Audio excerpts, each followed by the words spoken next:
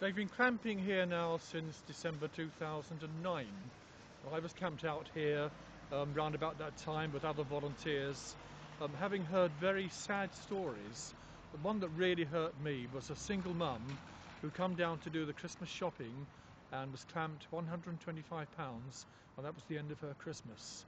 And since then we've been fighting clamping on private land, particularly car parks such as this.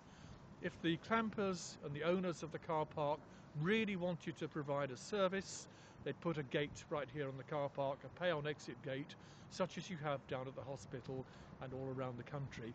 I reckon they've made something approaching £500,000 in clamping fees here.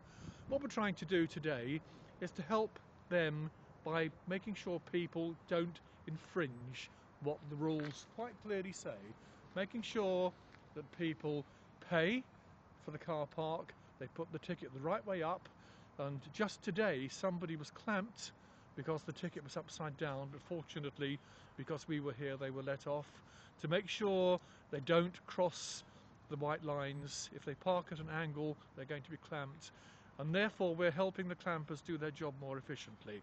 If it works, we'll be here time and time again until clamping is banned on private land.